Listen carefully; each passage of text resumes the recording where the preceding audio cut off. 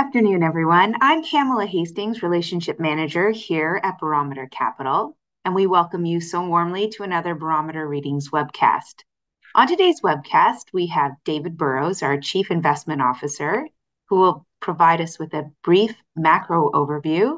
And we have also invited our expert in commodities and oil and gas, one of our portfolio managers, Amit Joshi. So we welcome Amit to the program. And of course, at the tail end of the conversation, don't be shy. You can send us a question via the Zoom chat and the Zoom Q&A. So don't be shy. Get those questions to us. And with that, on this lovely spring afternoon, I turn the conversation over to the one and only David Burrows. Good afternoon, David. Hey Pamela, how are you? Thanks so much Great for hosting today, and thanks pleasure. everybody for joining us. We'll try and blast through some stuff today. Market's been a little wobbly over the last week or so. Things hanging in pretty well. I just think that we got maybe a little ahead of ourselves, and market just sort of chopped sideways a little bit. But internally, there is some real strength, and there continues to be some areas of weakness. Correlations between groups has been relatively low, which tells me there's very little major macro impact right now. The market is doing its job. It's acting like a sorting hat. The good are doing well, and the less well suited to current environment a little bit weaker. So with that, just off the top, let's just start. We continue to think we're in the structural bull market in equities that started in the U.S. in 2013, and post the correction that we saw between 2022 into 2023. We came out of that in January, and we're in sort of the next cyclical bull market. As usual, the pullback through 2022 was lower bound by this rising 200-week moving average, which is pretty typical. We got both time and price in that correction, and market's working its way higher. It's off about 0.66% so far in the month of April, just coming up on halfway through. But that's fine. We've had several months in a row up. It's okay for the market to rest, maybe pull back 1-2%.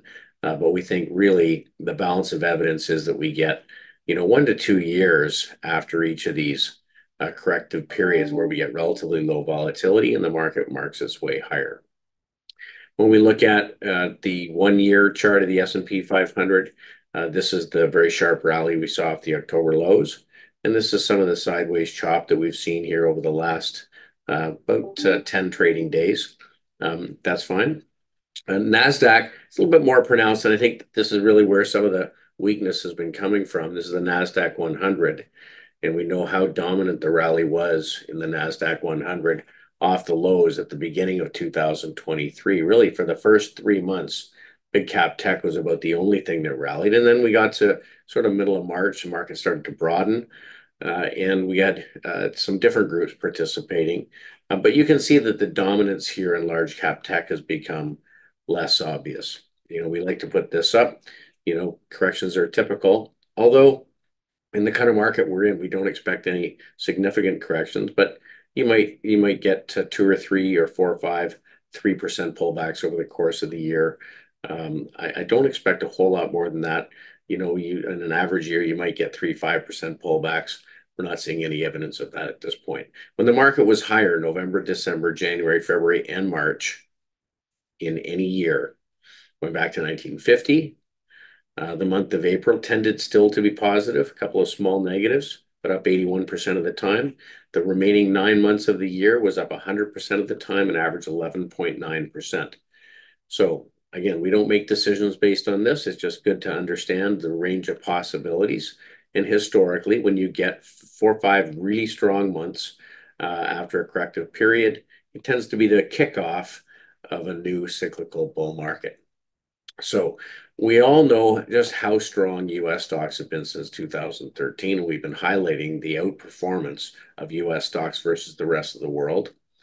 This has been driven partly by corporate buybacks. Cost of capital was exceedingly low. Lots of companies selling bond deals, taking the cash that they're paying very little interest on and buying back equity in the market and generating excess return that way. We had a lot of foreign investors, $1.8 trillion come into US stocks over the last number of years, partly because global stocks didn't perform very well. And so we had this great outperformance. I do want to highlight, I am not bearish on US stocks. We are bullish. When we compare to other significant market peaks like 1970, the top 10 stocks traded at 35 times earnings with a 10% profit margin. In 2000, at the top of the tech bull market, the top 10 stocks traded at 42 times earnings with an 11% profit margin. The top 10 stocks in the S&P today trade at 26 times, a significant discount to those numbers, with a profit margin almost 3 times as large as what we were seeing in those other periods.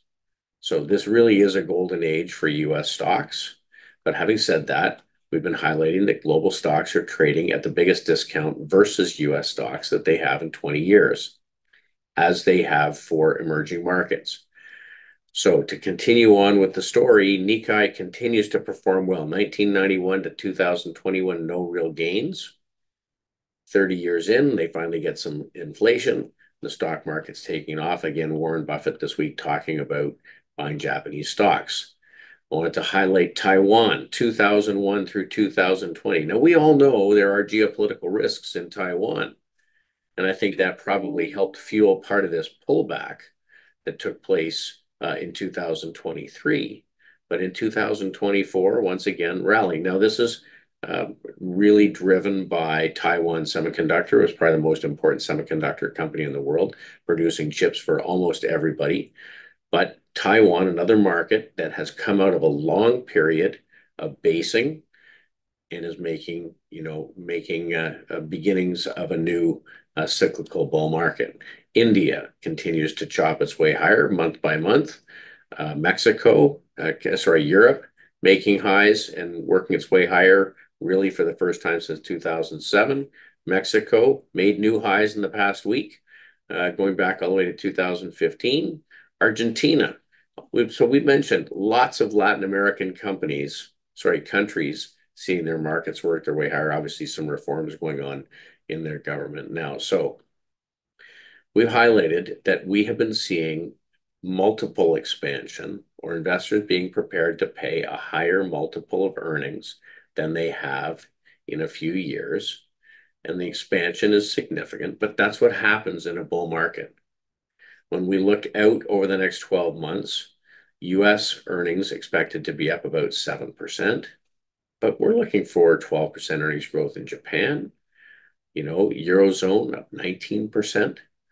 And part of that has to do with the sectors that dominate their market. There's a lot of sectors that do well in a reflating world. Sectors like financials and industrials, energy and materials. So TSX, a lot like those other markets, we highlighted that from 2008 through 2021 made no real new highs, which of course it then did. And we went through a global tightening cycle, and we've had 1, 2, 3, 4, 5, 6 straight months higher. And I just want to highlight we are now at new all-time highs in the TSX. So each of these global markets would point to a broadening of demand for the equity asset class. It's not just the US. It's not just technology. It's a broad list of sectors that happen to be important in global markets. And we've highlighted always that when markets go sideways for many years and eventually start making new highs, it's generally the beginning of a new structural or multi-year bull market, which makes us bullish global equities and continue to be bullish equities as a whole. Now, in fixed income, we had 40 years of declining rates and fits and starts. A generational low in 2020. We've been comparing it to the generational low in 1949, 1950, and highlighting the fact that what tends to work during a period where the cost of capital gets cheaper and cheaper is very different than when it's getting more and more expensive. By nature, we need to own companies that generate lots of capital and that don't need financing, that have an ability to pay the shareholders. And so we've highlighted the fact that we think that dividend growth is a strategy we want to focus on when the cost of living is going up, the broad mass of investors are going to need a rising stream of cash flow to help them live life. But very clearly, we did see a directional shift in interest rates, 1981 through 2000, now going the other direction. So we think that bonds continue to be in a bear market. There's nothing seems to be changing here. The long end of the US bond market, the 20-year bonds are still down almost 50% from when they started to decline in 2020. So stocks relative to bonds are outperforming, and this is something that we expect to continue. So, of course, we're focused on equities. When we compare dividend growth oriented securities versus the bond market, two realistic choices as an income investor, dividend growers are significantly outperforming, and that doesn't show any signs of changing. So we know that when we got the last generational low in rates and rates started to work their way higher for the next 15 years, stocks went up 15% a year, bonds went up 1.6. So you can understand why we've talked to clients about looking at all of the investments we have and reducing those that have to have fixed income, like a balance mandate, in favor of a dividend growth strategy. Now, we were all worried about the tightening cycle that came from the Fed and other central banks around the world. Over the last couple of weeks, we had things like the Conference Board's leading economic indicators after printing below 50, meaning contraction, from the end of 2021 through until the most recent month. Last month, for the month of March, we had a positive reading, all without having an interest rate cut.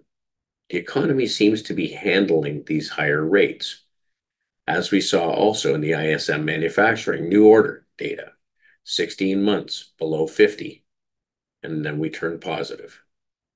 Now, we think that we're going to get 2 to 3 rate cuts over the course of the year, but it is important to know there has never been a rate cut after the ISM manufacturing data turned back positive. So politically, we think it's most likely we'll see rate cuts, and the market is sniffing out easier financial conditions, and that's having a positive impact on commodities. Right? We saw a commodity bear market from 2011 and some indices that are made up of commodities from 2008, making low in 2020. And I just want to highlight that this week we made a new high. So to me, if we look at it another way, you tend to get 3 major waves higher in price in a long-term bull market. The first one we saw was most unexpected from the COVID bottom through until the early part of 2023. Then we went through the global tightening cycle. This month, we are making new highs. So I think that we've started wave 2 of what will likely be 3 waves of a bull market over many years. And so we are seeing rotation in the market from things that do well during low interest rates to things that do better in a reflating environment. And commodities producers are one of those. If we compare commodities relative to the bond market, commodities made a new high this month. And frankly, if we compare commodities relative to the equally weighted S&P 500, RSP is the ETF, it looks as though after having an initial push and retesting from the top side, it's turning higher also. So this is an important structural shift. In the last month, we have seen some inflows into energy and into basic materials, but still, they are tiny in compared to the size of the market. Gold has had a very significant breakout of a long cup and handle consolidation range. It was in place from 2012, a lot like it did after the last structural bear market. Look, after a couple of months, it sure wasn't over. Gold went on to rally 350% by the time we got to 2011. This is the type of thing that can happen. So we'll wait, watch, and see. But it tends to happen during a reflating world. The other thing that's interesting is it's not individuals or even institutional investors who are the buyers. The big buyers of gold over the last few quarters have been the central banks. looking for an alternative to holding US Treasury bonds, possibly to keep their reserves out of the hands of the US Treasury in the event that there's difficulties.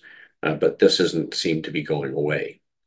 Copper also has started to work its way higher out of a multi-year bear market. Uranium looks like it's continuing after it had a pullback 3 months ago. Agricultural commodities are making new multi-year highs. And when we look at what's happening in the market, it's really interesting. Since the middle of March last year, the equally weighted S&P is up 22.9%. The TSX is up 19%, recently outperforming the US stock market. The aggregate bond index, despite expectations for rate cuts, up a measly 0.86 of 1%. By focusing in dividend growth, our tactical income fund is up 25.26% over the period, and it's almost entirely dividend growth focused currently. Our equity strategy up 32 and our global macro portfolio up 35.2%. So these things, I think, are focused in the right areas. We talk about global stocks, and since we reoriented our Disciplined Leadership Equity Fund from North American equities to global equities, the MSCI All World ex-US Index is up 7.58% in Canadian dollars, up about 4.5% in US dollars.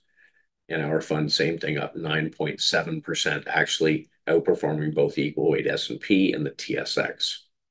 So we think this is an important diversifier, and we've been speaking to clients about making sure that they have a component that's in this global equity universe. We think this could be really important over the next number of years. So look, we don't have to be everywhere. Our job is to identify leadership in the market, things that are being revalued. Always watch for change, new leadership to emerge, old leadership to recede, and have a willingness to sit on the sidelines in the absence of leadership. Well, that's not now. Our focus in our process is aimed at trying to identify the right neighborhoods. 70% of return is get to the right neighborhood, the right asset classes. Right now, we'd say equities and commodities, basic materials, energy, and the right sectors within those asset classes. 20%, 30% of return is finding the specific securities to express it. So my focus is the macro top down, try to identify those areas that are seeing net inflows of capital, where there's a tailwind. And our research team is focused on taking the broad universe of equities and trying to identify specific securities that meet both our fundamental tests and that are technically favorable so that we can build portfolios of those securities. The last piece is that we run stop losses on all of the positions. And interestingly, we have been stopped on a few positions over the last couple of months, some of them in technology.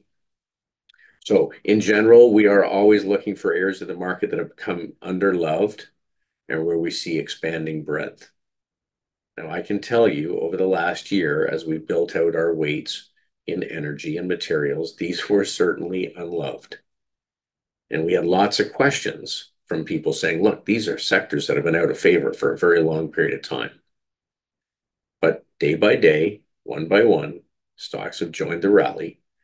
And we're in a point when it's becoming a much more broad-based rally. Now, eventually, late in the market rally, you'll start to see weakness, not in the leading stocks, but in the weaklings. The weaklings sell off first, often while the leading securities continue on.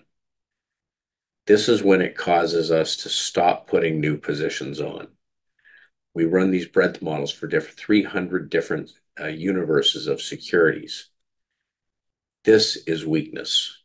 Very often before you see weakness in the index, you'll see the weaklings start to peel away first. This is how we decide to exit a group. So as we sit right now, markets have constructive breadth. When we look at our weekly data, the percent of stocks in the NYSE and uptrends ticked a little higher this week, a couple of percent. So we give every stock a single vote and track what percent of securities are in long-term advances. If that percentage is increasing, it means it's a broadening market, more and more stocks participating. We also saw some expansion in the Canadian market. Global market has gone sideways to down a little over the last 3 weeks. doesn't appear to be broad-based, we'll watch it. And our short-term indicators are generally positive. Percent of stocks trading above the 50-day, expanding. Percent of stocks with positive weekly momentum did come in a little bit. And I mentioned that we saw a little consolidation over the last 2 weeks. I'll highlight that in a moment. But the percent of stocks making new highs versus new lows continues to expand. And the percent of stocks trading above their long-term moving average, the last 150 days, continues to expand as well. So we think that we continue to be in a very healthy market. Let's talk leadership. Now, the most important group that we've been focused in over the last sort of 9 months has been financials. Certainly since October, the XLF, which is made up of insurance companies, banks, credit card processors, some fintech companies, have been moving higher smartly. This is relative to the S&P 500. A rising green line means that the sector is outperforming, adding additional value beyond the index. And that continues to be the case. But you can see over the last 8 days, it's come in just a tiny little bit. When we look at the long-term picture, 1, 2, 3, 4, 5 months up in a row, the fact that we've pulled back part of last month's gain doesn't worry us too much. I would say, though, that we just last month saw a new all-time high in the XLF, a new bull market after many years of going sideways. So where's the strength? Where's the weakness? Banks have been working their way higher in general. This is the large banks ETF, better than 75% of stocks in the S&P 500. Relative strength is continuing to rise. Really pulled back a tiny bit last week, stronger over the last 3 days. Doesn't seem to be anything that we're too concerned about there. JP Morgan's our big holding there. It's trading better than 90% of stocks in the S&P. It's up 93% since the market bottomed in October of 2022. This is what a leader can do over 382 days, 93.3%. A little bit of weakness in insurance, pulling back toward the moving average. Relative strength continues to be in an uptrend, not too concerned there. Fairfax Financials, our biggest weight in the firm, in fact, better than 80% of 85% of companies over the last 12 months, continues to march along. So financials we think are fine. Industrials, up 33% since the lows in October. It's a pretty hefty gain. It's been a very broad-based rally. We highlighted over the last few weeks that out of the top 10 or 12 relative strength stocks in the S&P, a number of them have been industrials. In fact, in the top 10 performers over the last 52 weeks, Eaton Corp, which is one of our largest holdings, is in the number 10 position, has done very, very well. Basic materials.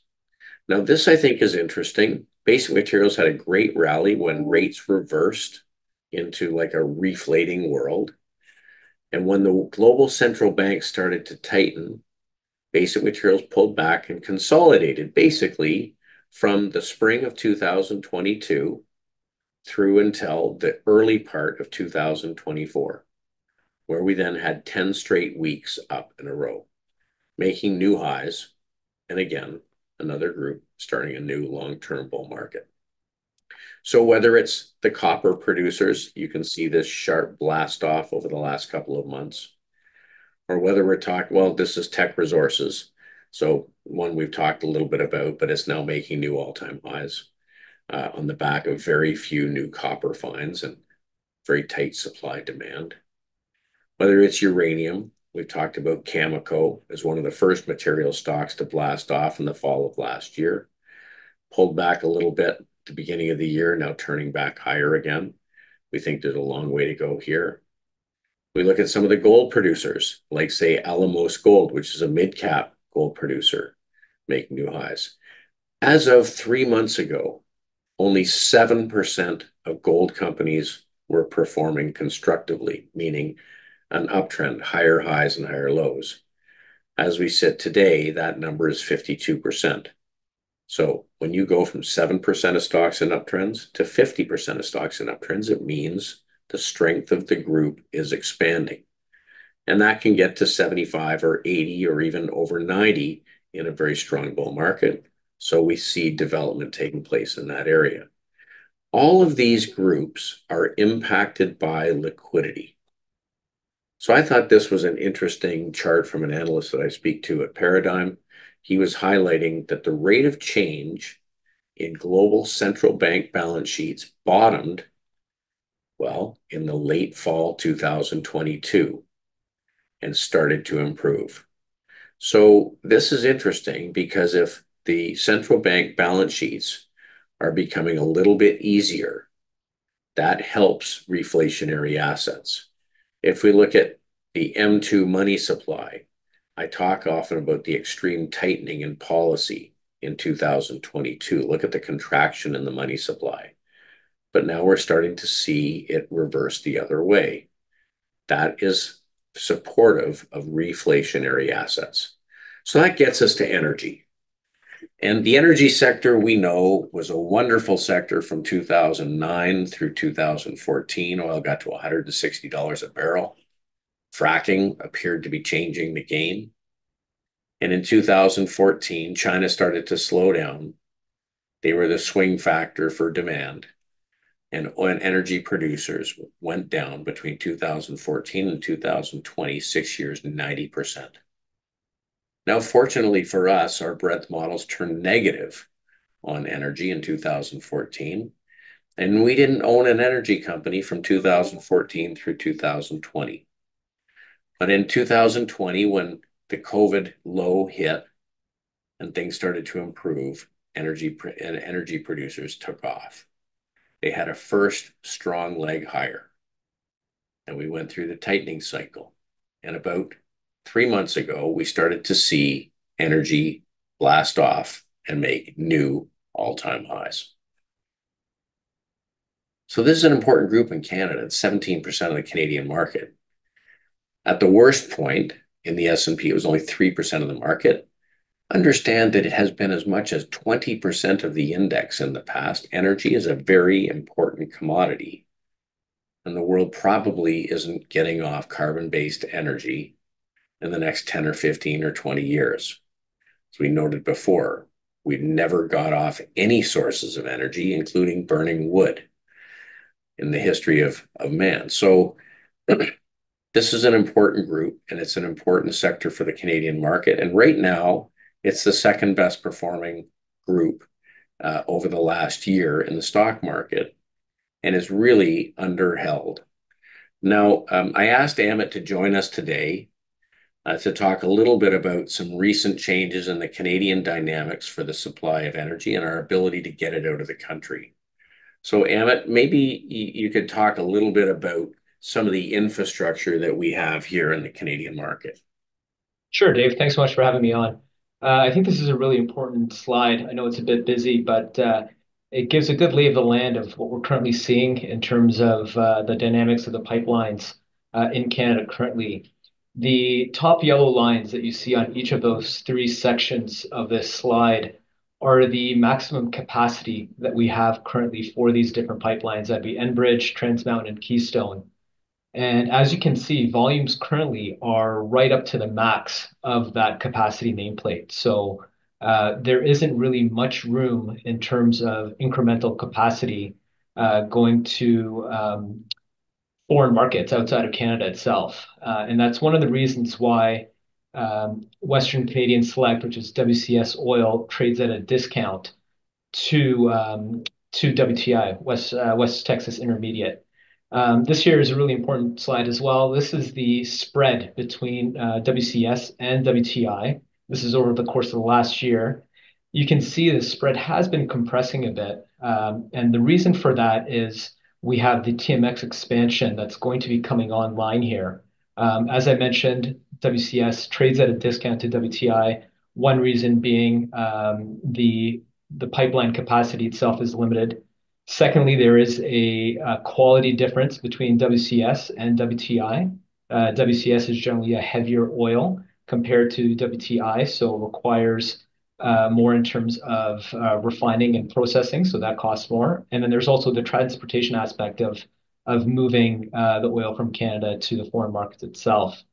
Now, in terms of TMX, this is a pretty interesting event for Canadian oil companies as it's going to open up additional capacity on the pipelines. So just kind of an update on the project itself. Currently, it continues to progress in terms of completion. Next major catalyst here would be getting the approvals from the Canada Energy Regulator. And at that point, we can move into commercializing the project. The target right now for commercial commencement would be May 1st, so just around the corner. And what this means is currently TMX pipeline does about 300,000 barrels a day of volume. The increase for TMX itself would be about 590,000 barrels a day, taking the total up to about 890,000 barrels. And what this means for the big picture in Canada itself is about a 13% increase in volumes over the total pipeline system. So I think that's pretty interesting and pretty incremental. And having the ability to move more of that WCS heavy oil to foreign markets will result in better pricing. And I think longer term, we could see that discount, which you see right there, is about $15.90 compressed to about $11, and would result in more free cash flow for the companies that have a higher heavy oil exposure. So it not only impacts their ability to deliver volume, but also it will impact the profitability of that volume. Is that right? Correct. Yeah, correct. So if we go to the next slide, we can see some of that free cash flow sensitivity. Now, this is what I talked about, kind of that longer term $11 discount. If we were to kind of put that through the models for these companies, this comes from Peters and Co. This is the free cash flow sensitivity that we'd see from that longer term discount on WCS on the company's free cash flow profiles. And it's sorted from the largest market cap companies on the left to the smallest market cap companies on the right. But as you can see, a pretty incremental lift for many companies that we would own. So when we look at something like CNQ, which we've talked about a number of times, Canadian Natural Resources, on this webcast, we've talked about the impact of a bull market in commodities and energy prices. And the last one that we saw was 2003 through 2009. And between incremental volume as the oil sands were building out and improved pricing, CNQ shares went up almost 1,000%, and we're not forecasting that, but the long-term impacts of pricing and volume can have a really significant effect, not just on the earnings, but the multiple of earnings that investors are prepared to pay as they recognize there's been a structural change, right? After a long bear market, typically the multiples are compressed because people are frustrated and there hasn't been any progress. And when you start to see progress, people don't believe it at the beginning.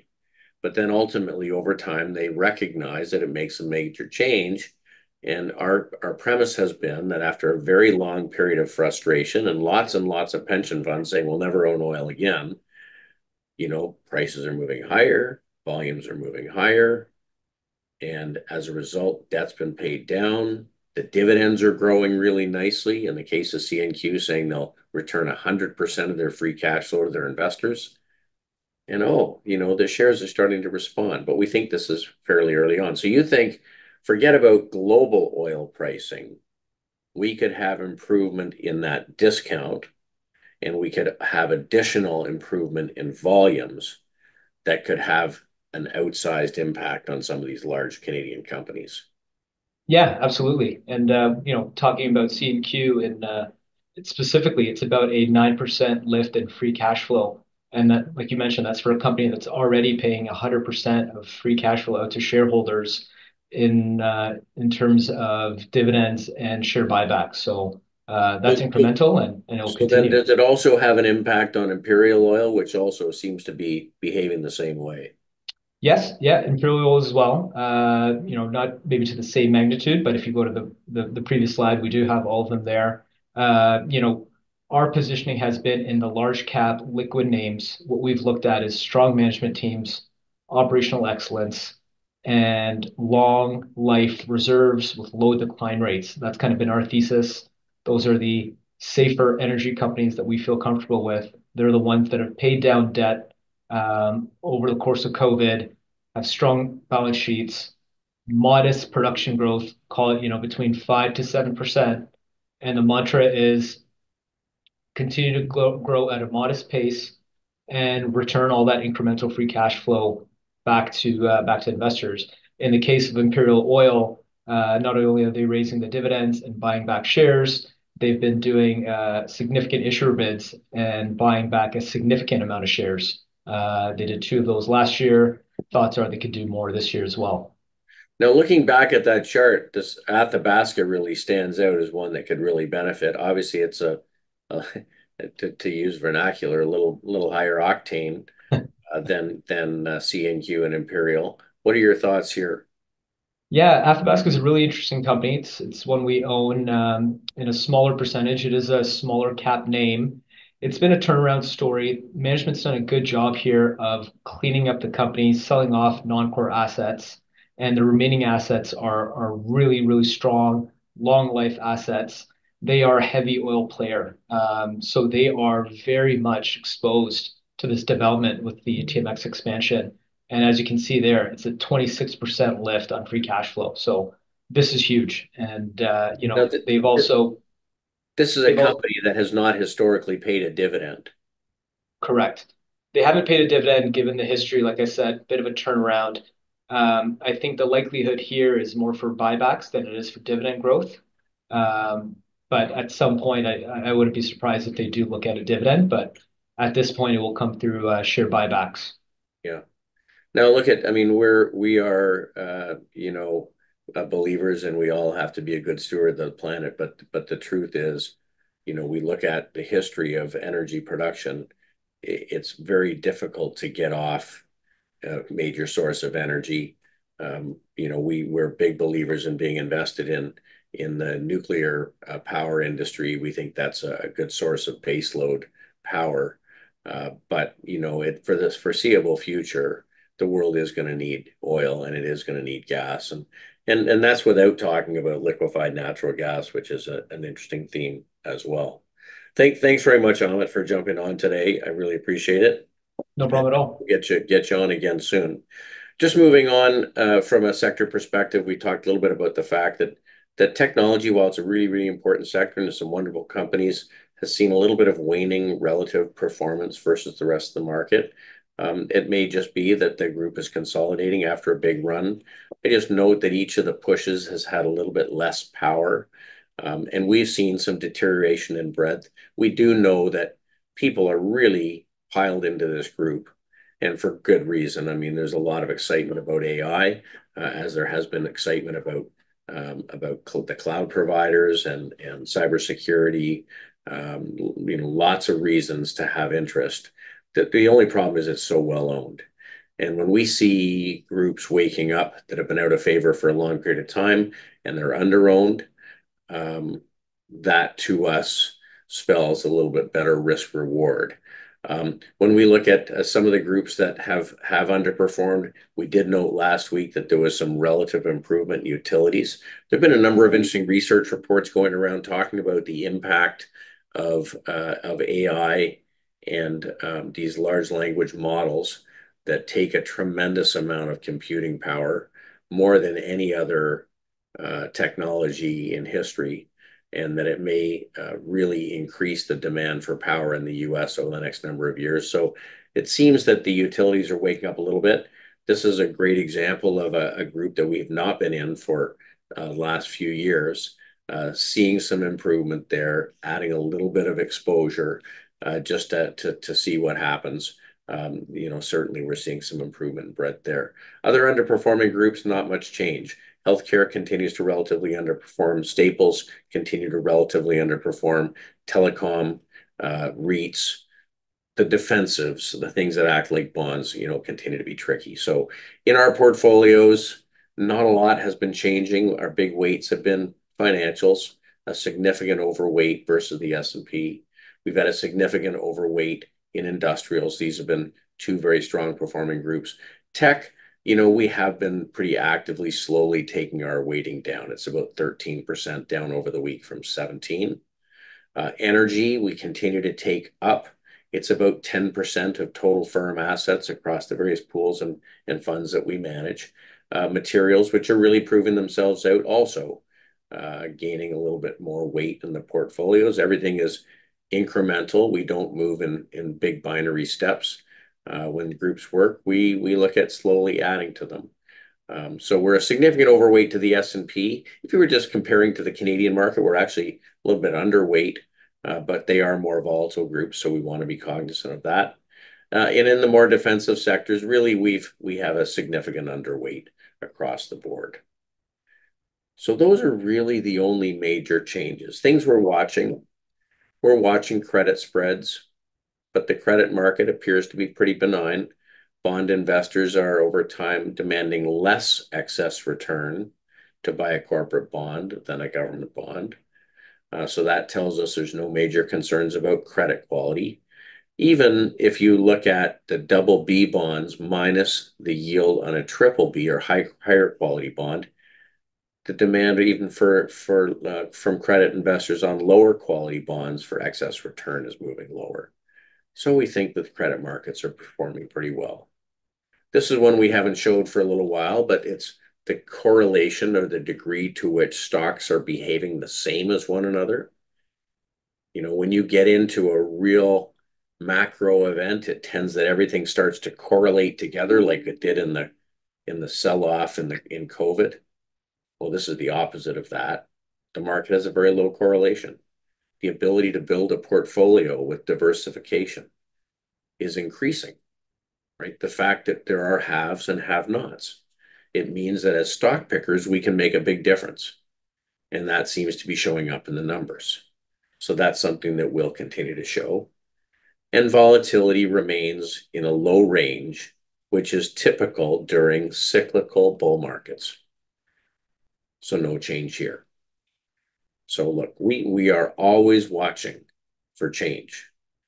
And we try to be transparent and share that here on this webcast. As it sits right now, we think we are in the very early days of a cyclical bull market. We think it's likely that moving forward, based on the breadth indicators we see right now, that we're in a very constructive market and it should remain a relatively low volatility environment. This, I think, is one of the most important slides. It compares two ETFs. One is the S&P High Beta ETF. That's highly economically sensitive stocks, and how it's doing relative to the S&P Low Volatility Universe, which are the most defensives. And since rates bottomed in 2020, high beta has been outperforming low vol. And basically, we're at new highs. This just tells me that we are in a reflating environment and that the credit conditions are improving, that business conditions are okay, and that there's really no sign in the market of clues that we are headed for anything other right now than a soft landing. We stay mentally flexible. Our job is to recognize change, but it's also to accept what the market is telling us. There's a lot of smart people out there trying to figure things out. If things get more difficult, we're happy to get defensive. I don't think now is the time. I think it's tempting for people because the market's been pretty good. They don't want to get hoodwinked. But I think that the path is higher and likely returns are positive toward between here and year end. So we'll continue to do this every week. Pamela, if there's any questions, certainly happy to answer them. I encourage people, if they're interested in between, we do post quite a lot of stuff on Twitter at Barometer CA. And if you want to go to our site and subscribe, we can send out additional content as we put it out. But if not, we enjoy seeing you here each week. Hey, David, thanks so much. We have a few questions today. So let me start with Lawrence, one of our key viewers.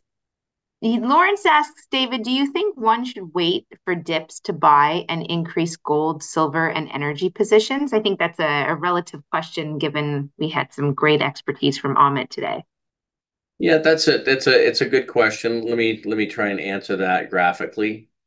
This is a market of stocks, and they're all different. I'm just going to pull up my screen here. Okay, so this is the GDX over a long period of time. This is the gold miners ETF. You can see, went through quite a consolidation here over the last couple of years, just poked its head out of that range. If we make it on a different scale, this is a daily chart.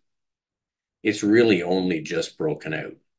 Now, in the world of gold miners, there are some good companies and some terrible companies. That they used to say, a mine is a hole in the ground with a liar standing on top. So there's higher quality securities and there's lower quality securities. I look at some of them. If I look at like a 5-year chart, this is Aya Gold. It's been one of the better technical setups that I've pointed to. It's just really pulled out. What could it put like so it's traded to $13, like high 12s. Could it pull back and test 11.25 or 11.30? Absolutely it could. If we pull up Alamos Gold, you know, it's been making higher highs and higher lows. It just recently broke out. My guess is it probably rallies before it pulls back, but I think that that's kind of interesting. If we look at a wheat and precious metals, it's just sort of on the cusp of breaking out. If we look at El Dorado, so that's not it. Uh, this is again, these are 5-year charts. Could it pull back to $19? Absolutely could. I think what I would say is I would want to have some exposure and some flexibility. Have the ability to buy some if it pulls back into support, but you want a position now because it's been a long time since this group performed well. And you could say the same thing about the copper miners.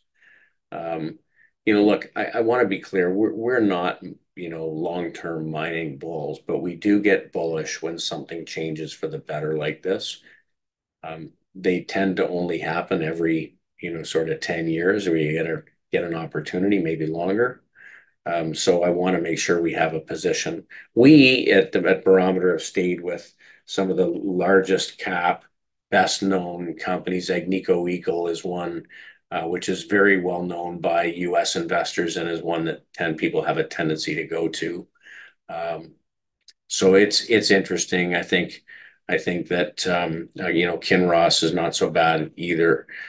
These can pull back at any time, but my guess is if you're into a real bull market in precious metals, then you can see these things go up by several 100% over the period of the whole rally. Thanks so much, David. The next question is regarding pipelines. Any pipelines in the portfolios that we have right now? Yeah, we really haven't focused on the pipes, and I'll just explain briefly. When you get into a world of rising interest rates, if we think that rates can go higher over the next many years, then companies that use a lot of debt to build an asset and hope to get paid back over 10 years or 15 years or 20 years, it completely changes the economics. So that's why we said recently we prefer to look through the lens to say that today the power in the world belongs to the lender. So he who has the gold rules, he who has the cash rules. We like companies that we would call our shorter duration assets. If inflation goes up, they can put their prices up tomorrow.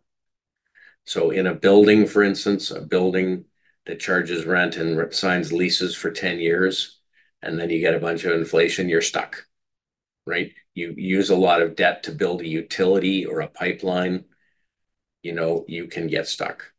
So we're preferring to stay away from companies that need other source of financing to focus on companies that can self-finance. So that's why we don't have a lot of pipeline exposure. Thanks so much, David. We touched a little bit already on commodities. I'll ask the question. Sebastian wants to know, David, are you concerned with the commodity prices moving higher? And he's asking, do you find that this could add to inflation? Will this not be a negative to the market? It will be for certain parts of the market, yes. It's been our case now for a couple of years. Rates are not going back to zero. And once there is some inflation, it tends to persist. So, I think you're hearing this, the Federal Reserve sort of walk back the expectations of tons of rate cuts. When we came into the year, the expectation was there'd be 7 or 8 rate cuts. Now that's sort of like 3. Actually, it's less than that, but the Fed is trying to convince people that, yeah, you anchor them at sort of 3 or 2. Um, I don't expect to see interest rates come down a ton. The fact that the leading economic indicators have turned back positive after the very aggressive tightening cycle that we've seen without any rate cuts tells us that this is a more normal world where the economy can handle higher rates. So yeah, I mean, for people who are making investments in things that are dependent on low inflation, like some of these bond proxies, I think that will make it tough. So we are really, really, really focusing on companies that have consistently raised their dividend every year. Because if we can get a consistently rising dividend stream, it's going to make that company very attractive as people realize that the cost of living is going to continue to go up. Thanks so much, Dave. And the final question comes from Eric. This is also regarding commodities and ESG specifically. So, Eric asks, with Louisiana and other states recently taking a stand against ESG and companies like BlackRock joining forces, do you see this trend continuing, which will only help the commodity markets going forward? Do you think that that is a good thing? What's your I view think on it's tough. I mean, we all care about the planet. We all want to make that? sure Yeah. that we do what we can do to to make sure that our kids have a wonderful future. But we also have to live life anchored in reality. And in the near term, it's unlikely that, every car is going to be electric in the next 5 years, even though I drive one. Um, you know, uh, this is going to take time. And, forget about California, look at developing countries who don't have the luxury of pushing as hard as they can. So, look, I think the reality is there's been not very much money invested in capacity for certain types of commodities. Doesn't tend to happen when those companies are losing a lot of money and prices are weak. The problem is that it takes a long time to bring new capacity on. And in the meantime, it means that the last marginal dollar of demand sets the price for every buyer. That's the thing about commodities. If there's 4 people a day away from safety in the desert and there's 3 bottles of water, like how much is the third bottle of water worth? It sets the price for everybody. And so this is it's just a truth that we have to recognize, and we can either be victims of inflation and see inflation eat our money, or we can invest in things that will help us to offset the impact of inflation, and that those are companies that benefit in that world. Thanks, David. And thank you, Amit, for joining us today. I think everyone loves to hear your views and appreciated your time on tonight's program. So, with that, David, I'll leave you with the final word. Great. Well, listen, we're here in April. Um, the election cycle is coming. Market tends to firm up sort of June on in an election year. We think that breadth conditions are pretty good, certainly if you're targeted. We'll continue to update, and if we see a change, we'll talk about it. But right now, we think that there's a fairly clear picture for investors. And in general, I think many investors are wrong-footed, and that we're seeing some rotation. It's going to have to go on for a while. And so in the meantime, we'd like to be there first. So thanks very much for joining, and we'll look forward to seeing you again. Don't hesitate to reach out if you've got additional questions. We're always happy to talk. Thanks, Pam. Thanks, Amit.